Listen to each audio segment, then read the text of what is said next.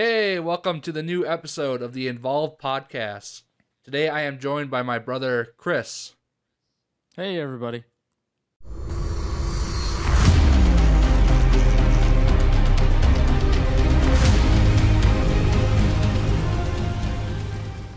All right, so today we are going to be talking about Game of Thrones and the new Star Wars trailer. What are some things you're looking forward to this Game of Thrones season? I'm looking for this to finally kind of wrap up.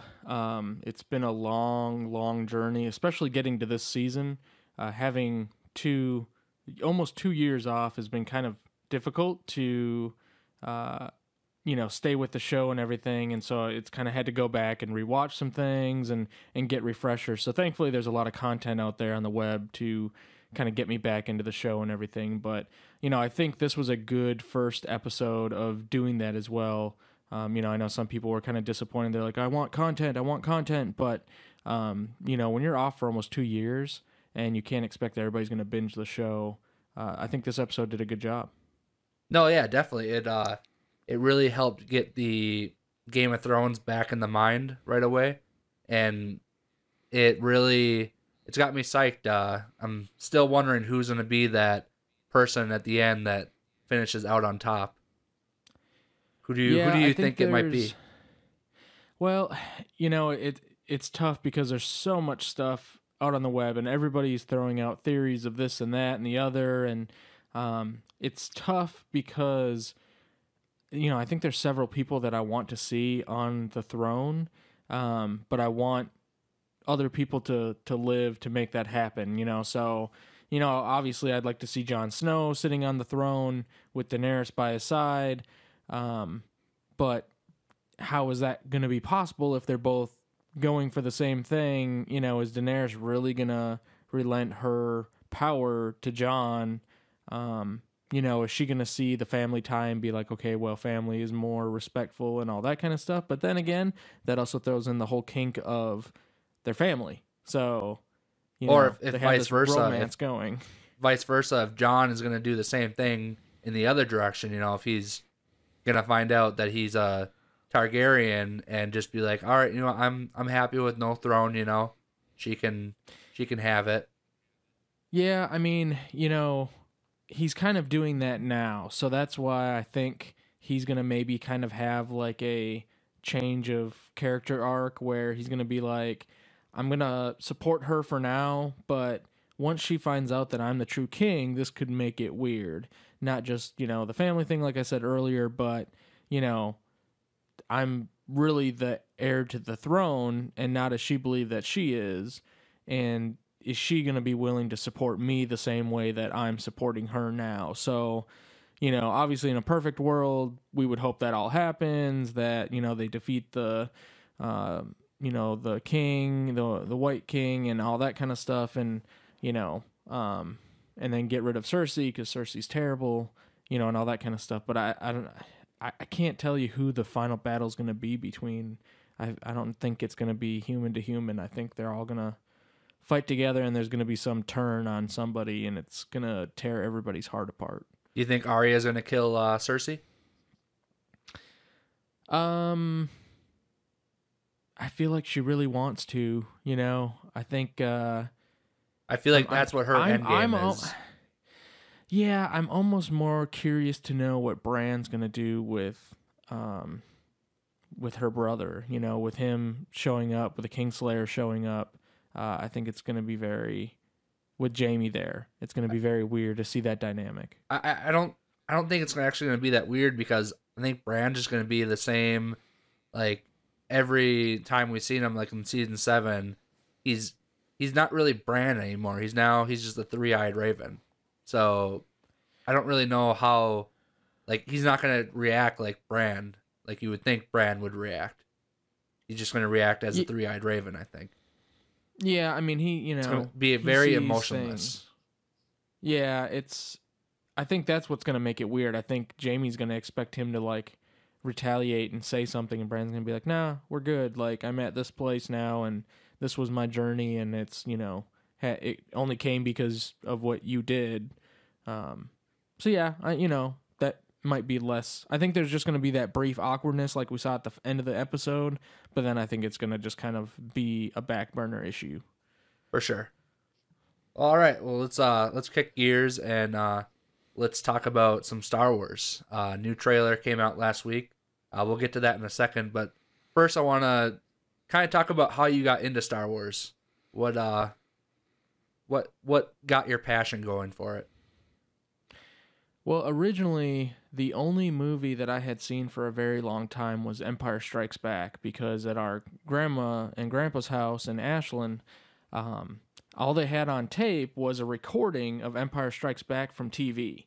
And so that's all I knew for the longest time. So, the spoiler in Empire Strikes Back, it was like, okay, cool, I know all this stuff, and then I finally got a chance to see Return of the Jedi.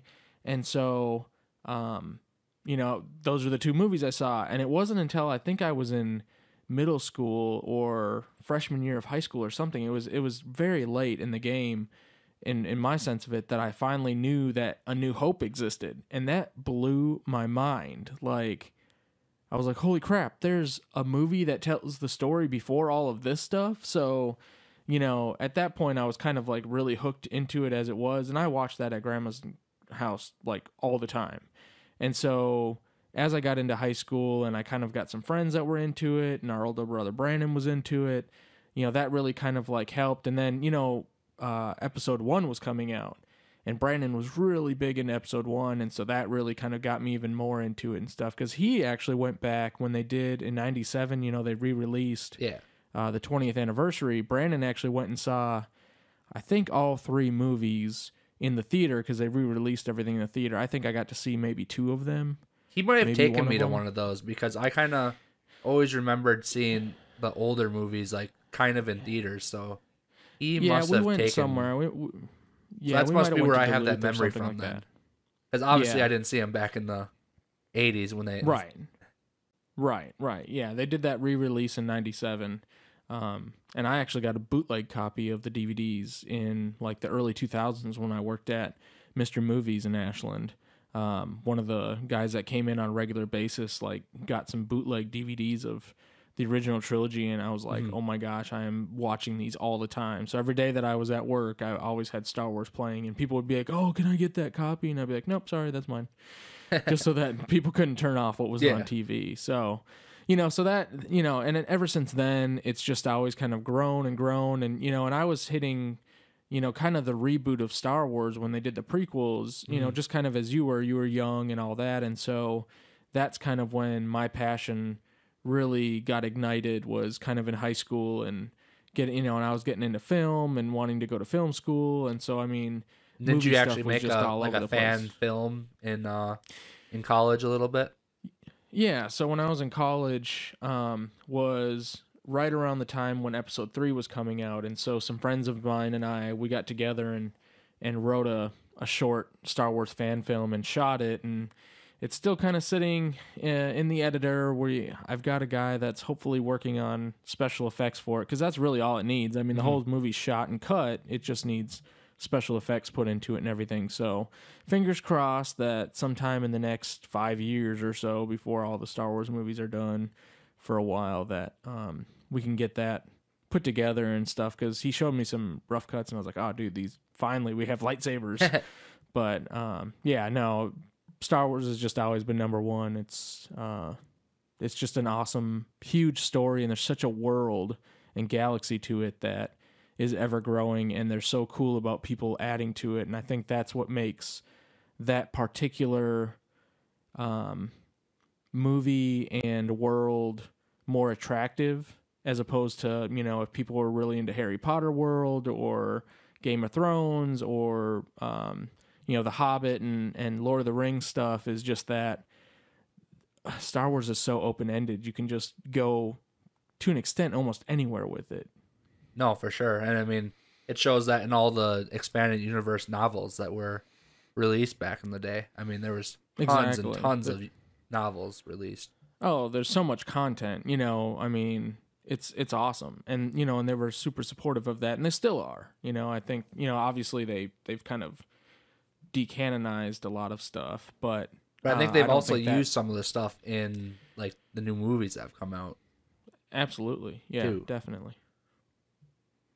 All right, well let's start talking about the new trailer here that came out. So first, I'm just gonna play the trailer real quick, and then we'll start talking about a couple of parts of it. So all right, here it goes.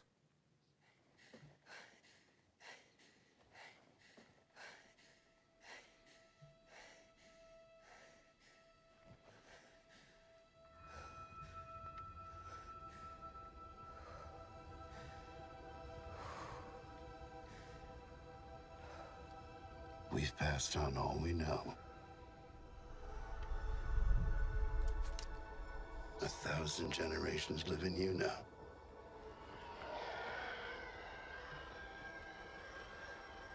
But this is your fight.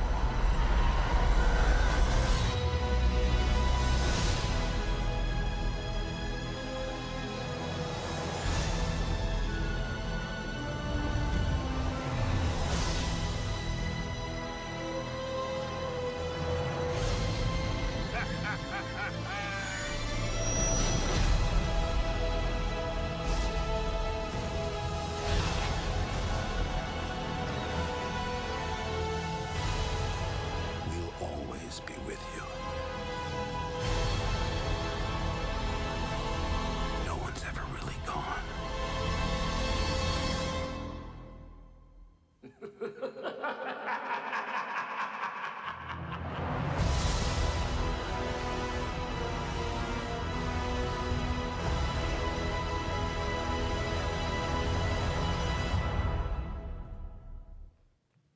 All right, so what were your initial reactions after seeing that trailer for the first time that you had?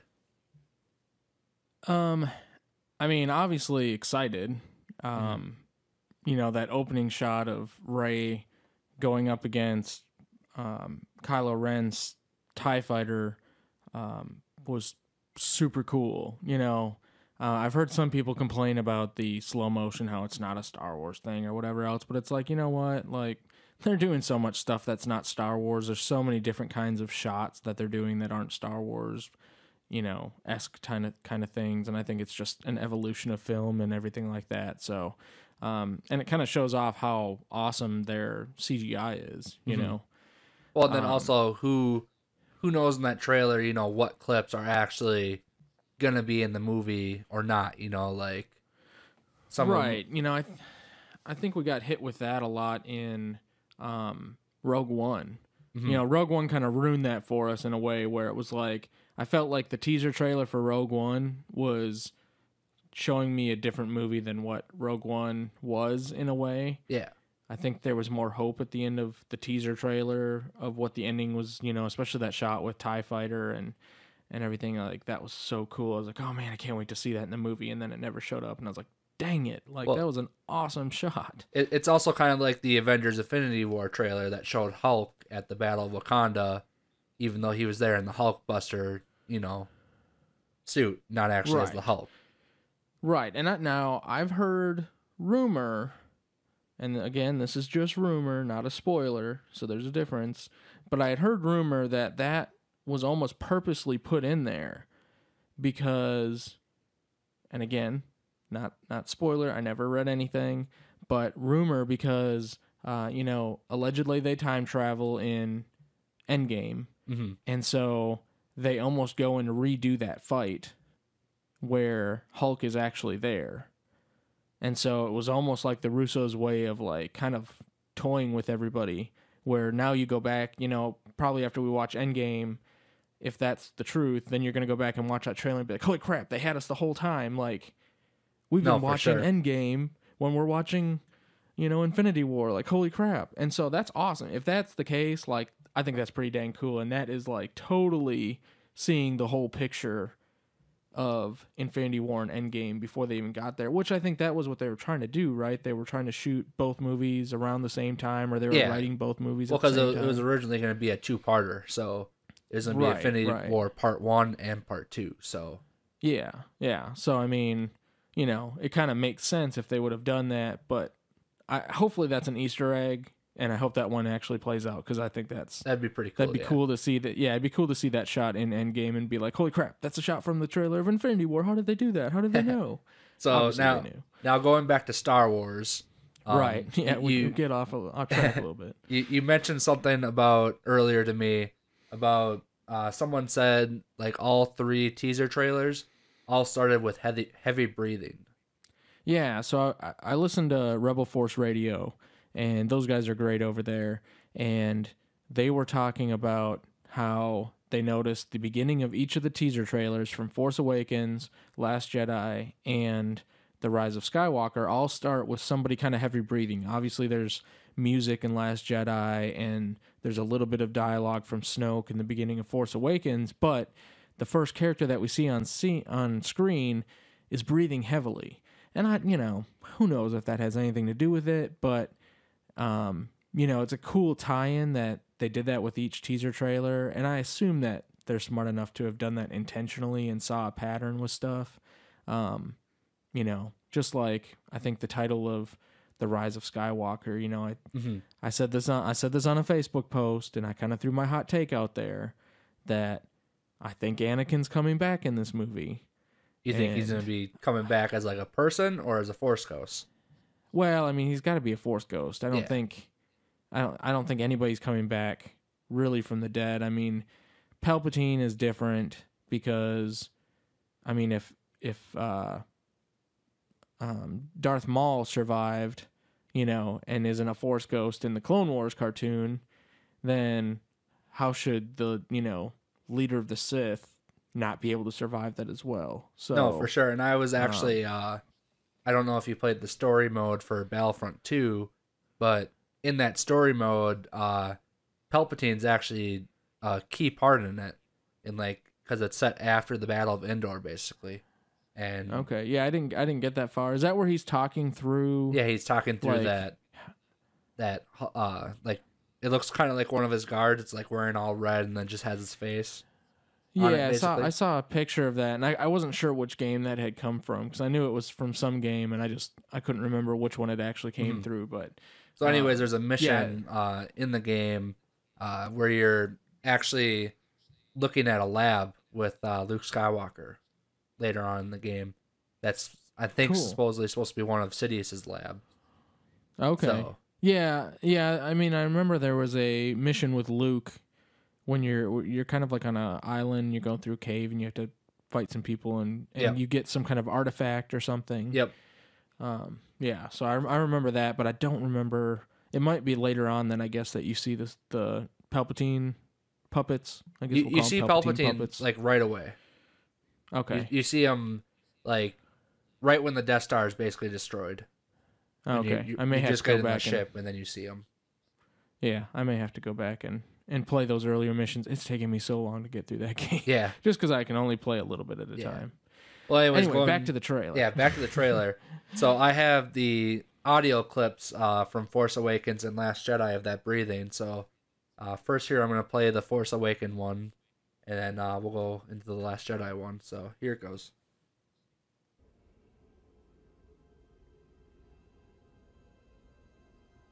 There has been an awakening. Have you felt it?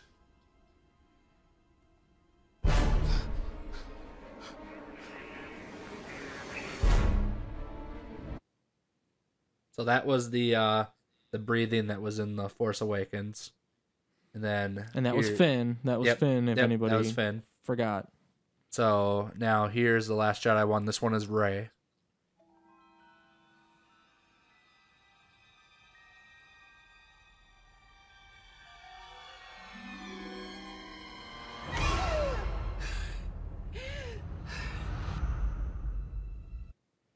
So then that was Rey in The Last Jedi. The start of that teaser trailer. Yep. So So Rey is Rise of Skywalker and Last Jedi. Yep, she is both of those. And, you know, it's interesting because the first two were kind of out of fear, and this one is more of just control. Yeah, you know, I think, you know, more training you know, type of like. Yeah, I think it shows her progression. Again, you know, J.J. Abrams said this takes place a couple years after Last Jedi. So obviously Rey has had some time to gather herself. We've seen how powerful she can be, and I don't even think that's near the extent of it. You know, I think she's right on the same rails as Anakin Skywalker. Mm-hmm. You know, she just has a natural ability for the Force because nobody really taught her how to do the first things that she did. You know, I mean, she used mind control right away, and yeah, she kind of just she picked could it also, up off the fly, like. Right, and then she could force pull stuff. Mm-hmm. And so, you know, without any actual training, like, that's amazing, you know? Like, Luke couldn't do anything for a long time until he went out to Dagobah. Yeah, like, no, like I don't think he didn't have any force powers until Empire Strikes Back.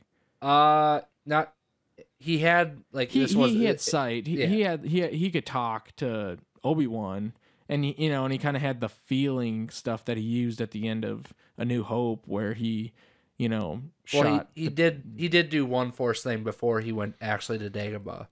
He when he was in the Wampa cave, he basically pulled the lightsaber to him. But yeah, in the New Hope, he really didn't do anything at all. Right, and I think Ben had kind of started teaching him, you know, with that, because I think there was a gap between A New Hope and Empire Strikes Back. It wasn't. Yeah, there was definitely definitely a gap. Yeah.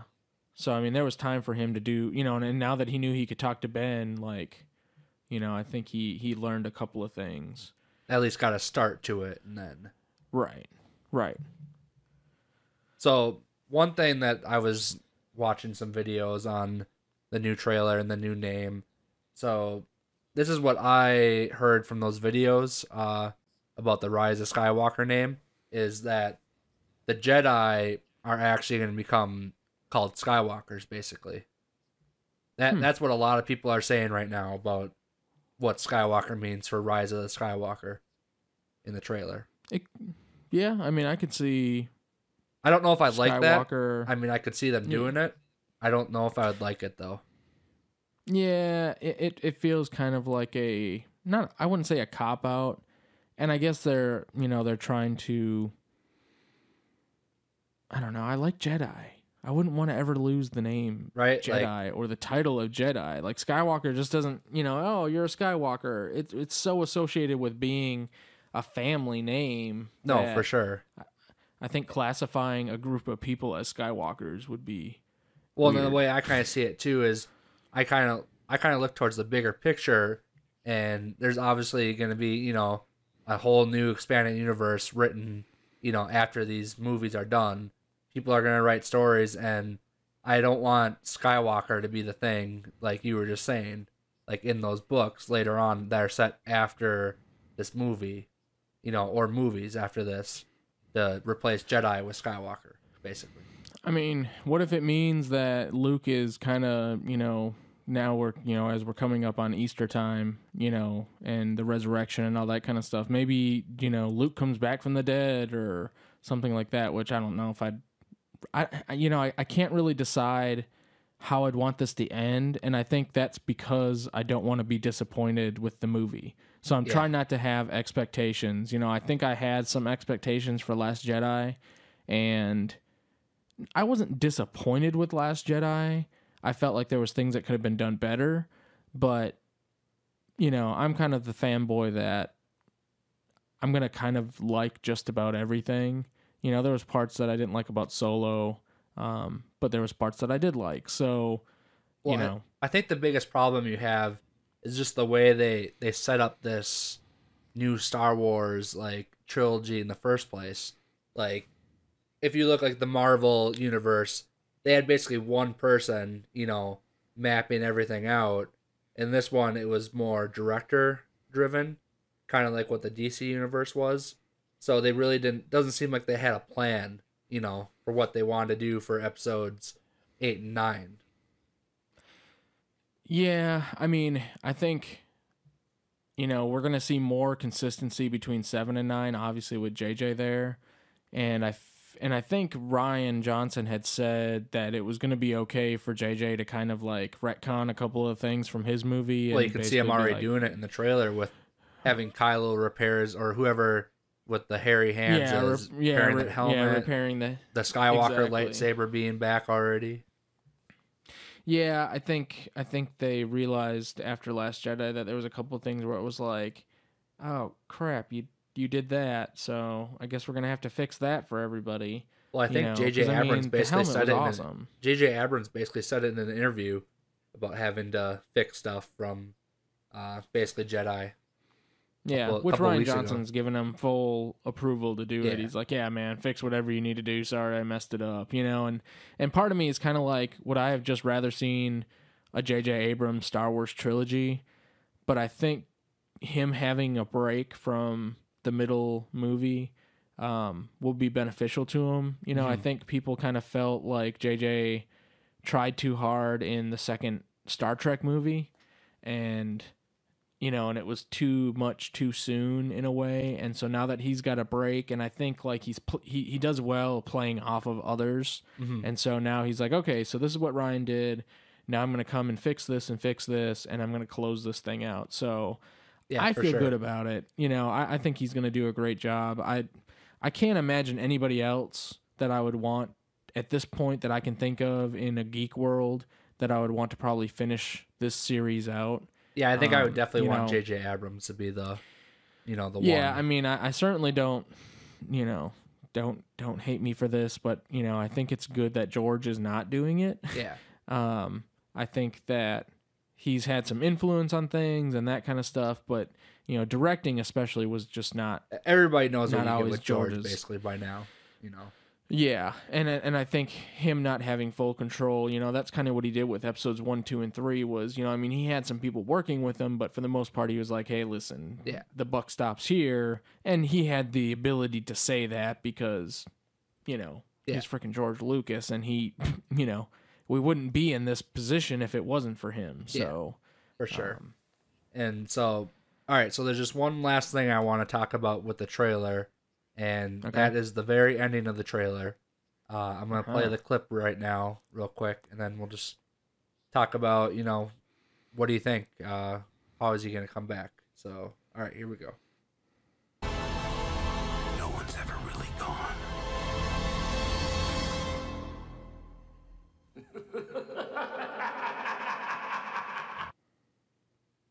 So I think that's the biggest part to take away from the trailer. From this whole trailer is that little clip right there of Palpatine. Well, and the teaser trailer has a tease in it, I mean, Luke kind of says, what was his line?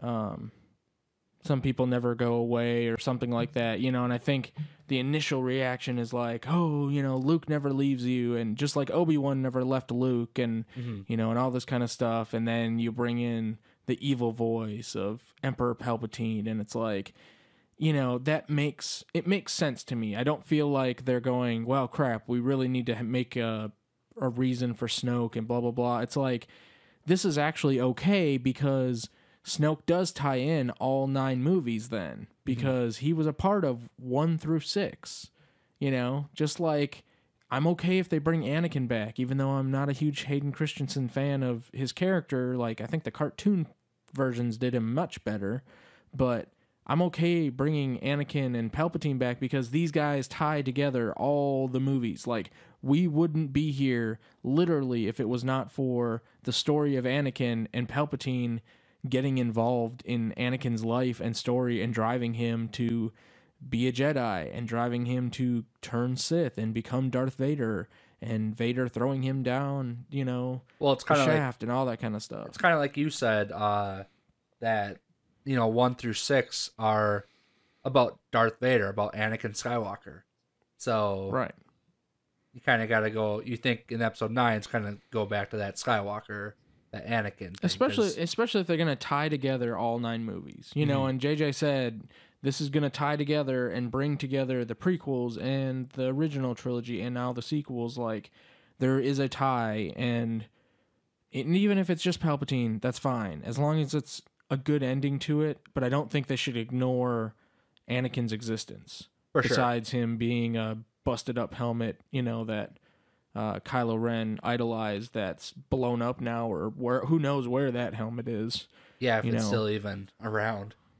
Yeah, I think he had it on a ship or something, because it was wherever he had Rey. So whatever his ship, and I don't remember if that thing got blown up or not. So I don't think it did, but in this trilogy they haven't really been big. Like you could always tell what Star Destroyer in the original trilogy they had, and then in this one you don't feel like that. You don't feel like this one is Kylo's. Other than the big one that was in The Last Jedi, that really big Star Destroyer. Snoke's ship was massive. That reminds me of Thanos' ship. Yeah. Just this massive thing. I think Snoke's was bigger. All right, so you can't wait till this comes out in December, right? Yeah, oh, absolutely. And there's going to be another 1 or 2 trailers before that time. I think we'll get another one maybe this summer or at the end of the summer. You would assume that there would that. at least be at least 1 or 2, You never know whether they're going to try to go the route that Avengers went and try to release as little as possible with Endgame. Yeah, so. But Endgame still has put out 3 trailers. Yeah. They just put out another one yesterday. And, and some more TV spots and things like that. So it's going to be weird to see how much they put together. Because I remember when Force Awakens came out, they had about 7 minutes worth of content that came out through all the TV commercials and trailers and all that stuff. Because there was a compilation where people tried to tell the story of A Force Awakens through all the through all that content. And they were actually fairly close. Some people were scary close before the movie came out, and I'm not going to make the same mistake as I did with Force Awakens and watch a compilation trailer, but I think they did better with Last Jedi. I don't think anybody really put anything together from Last Jedi. Well, yeah, for sure. And just to finish with, I think it was really nice to see Lando in that trailer. Oh yeah, that little clip. Yeah, that was great. And yeah, you got to have at least one former person, kind of another original trilogy person in there. Out of I think almost all the original original trilogy characters I've seen, he looked like he was obviously he's a little bit fatter now than he was when he was Lando. He looked a little heavy. Yeah, but you could sense that he's picking up right where he left off at Return of the Jedi, with the character. He's still got the charisma. Yeah, he's still got the charisma, and I don't think Lando was ever going to lose that. You saw that in Solo. He started with the charisma, and that's just who Lando is, and that's fine. I'm cool with that. All right, well, thanks for joining, and we'll see you next time. Yeah, it's been a lot of fun. Hope to come back again. Yeah, we'll be glad to have you next time. Maybe we'll get Bo in here and see what Bo's take on all this, even though he doesn't watch Star Wars or Game of Thrones or Avengers. Oh boy, this could be really interesting. Yeah, so, but he does like Rey, so that's the only reason he has watched some of the new ones is for Rey. So that's fair. That's fair. I'll give him that. Daisy Ridley is very beautiful. All right. Well, thanks again. Bye. All right. Thanks a lot.